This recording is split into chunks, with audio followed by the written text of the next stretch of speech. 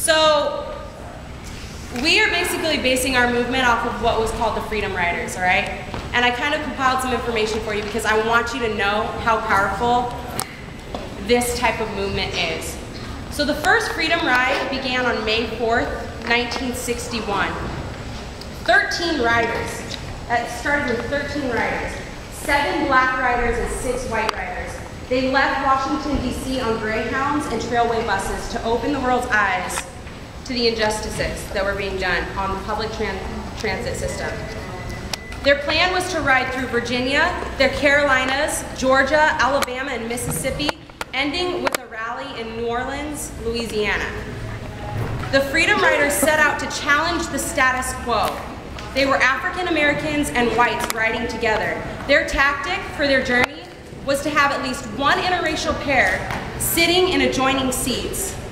At least one black rider sitting up front, which were seats that usually were reserved for white riders.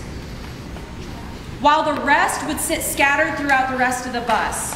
One rider, one single rider, would abide by the South's segregation ideals in order to avoid being arrested. Just like that. Oh my gosh.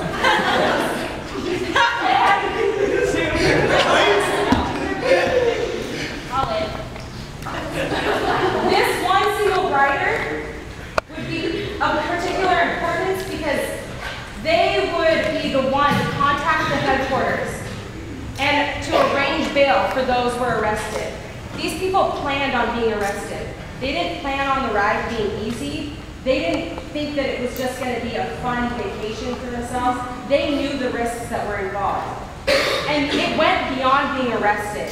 What happened were riders faced physical abuse beyond something that we cannot imagine. We have not experienced. There was actually a bus that was set on fire by a mob.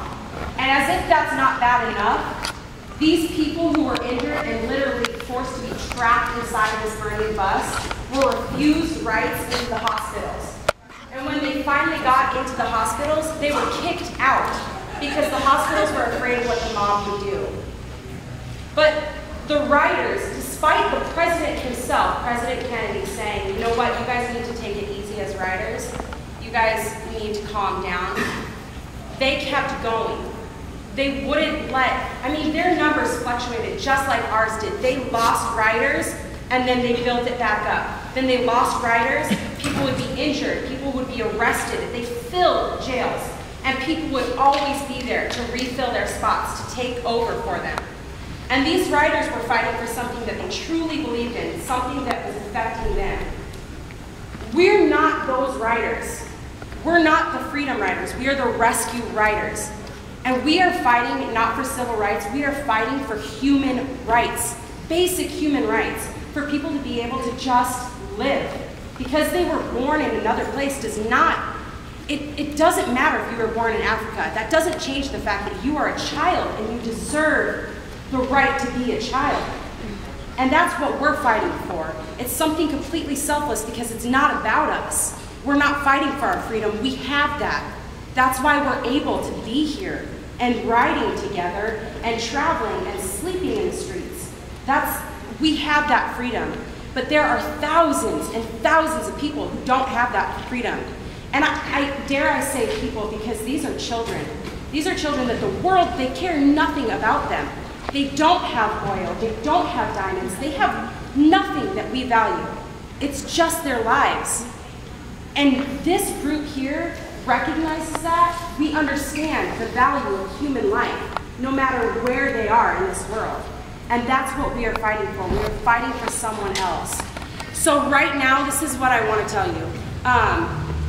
And this is going to be something that's incredible for us. I want this to be a celebration because it was for the Freedom Riders. It was a celebration and it was a movement to be enjoyed and just continued on in a celebratory fashion. And so this is what I will say.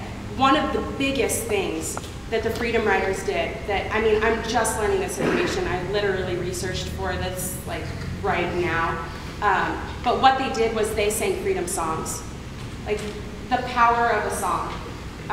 they would fill the jails, and the jail, I mean, they would put them on death row because they refused to stop singing freedom songs. And I feel like that is what we are doing. And so with that, like no need for applause, this wasn't for applause, but I would like to invite some gentlemen up who wrote a freedom song for all of you. Woo! And I just want to, oh, go ahead. You can cough it up.